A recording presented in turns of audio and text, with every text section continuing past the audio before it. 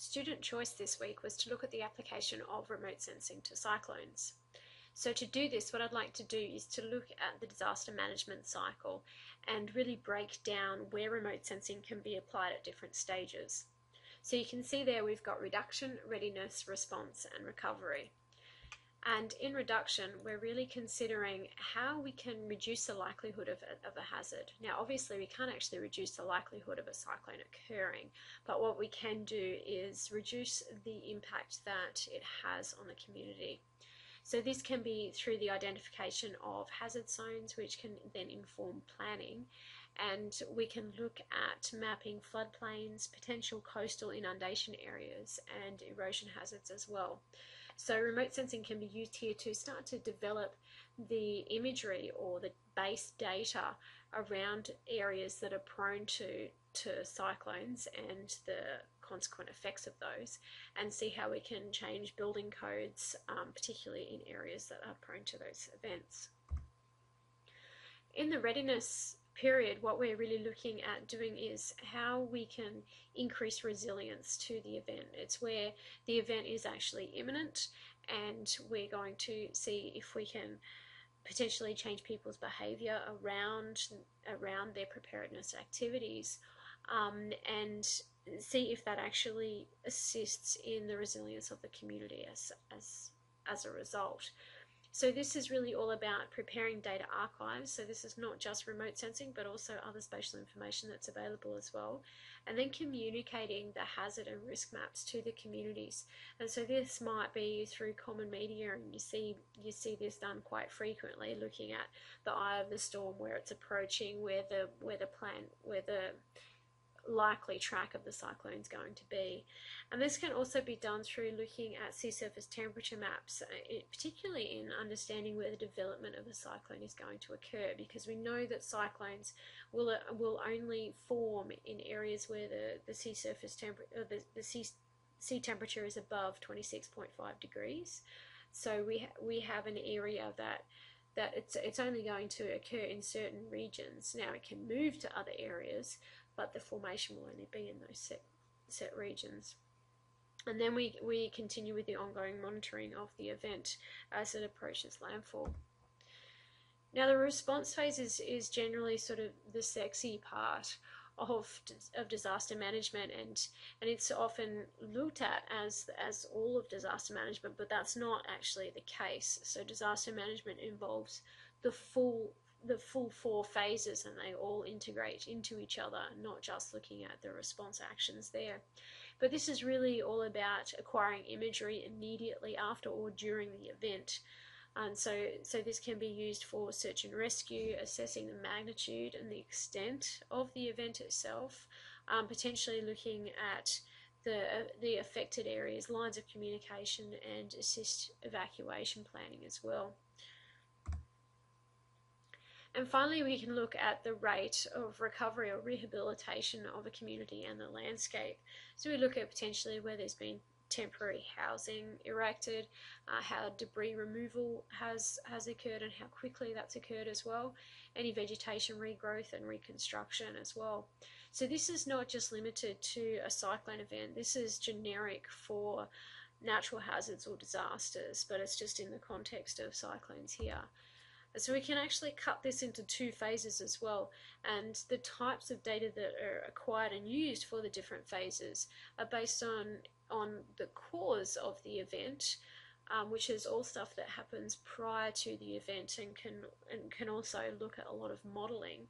And then the effect is afterwards, so then we're seeing what actually happens in the landscape after the event occurs. So to move forward, looking specifically at cyclones, I wanted to show a couple of examples of some recent cyclones, and then some others that are a little bit more historic, but they've got some really good data sets to show as well. So this one is from Cyclone Ida, from just off the coast of Queensland in 2014, and this is a MODIS thermal image. So what you can actually see there is that the warmer temperatures are in the brighter colours and the cold temperatures are in the darker colours. So if you look, we've just got the coastline of Australia up here in Cape York up the top, and the coastal Queensland and Great Barrier Reef just along here. what you can actually see is that this is the main part of the cyclone, this dark area with the really cool temperatures. And you can see the eye of the storm here, so that bright white spot that you can see is actually the sea surface that you can see right through the eye there. So it's got a really defined eye, which means that the winds are quite intense there. So this time, this is a Modus daytime image. So this is off the Aqua platform, which is an afternoon overpass. And the difference that you see here is that this is a visible image. So you're actually seeing true color there. So the white is the tops of the clouds as opposed to any temperature effect there. The next one is a different cyclone, but the same general area. So up in the Cairns general region, this is Cyclone Yasi from a couple of years ago, and this shows us the rainfall that occurred as a result of the cyclone. And this image or this map has been created using the TRIM satellite, which actually consists of a number of different sensors. So this has got both some microwave sensors on it and some visible infrared sensors as well. And so this allows the sensor to create precipitation maps, which is what you can see on the image just there. So the blue regions are the higher rainfall. So these are actually quantitative measurements that are created using microwave information. So again, that satellite also has a visible infrared scanner on it as well, and it also has a lightning imaging sensor as well, which is quite cool. This one only operates between minus and positive 35 degrees of the equator, so it's semi-limited in that respect, but in February 2014 there was a new satellite mission that was launched, which will extend that coverage from plus or minus 65 degrees.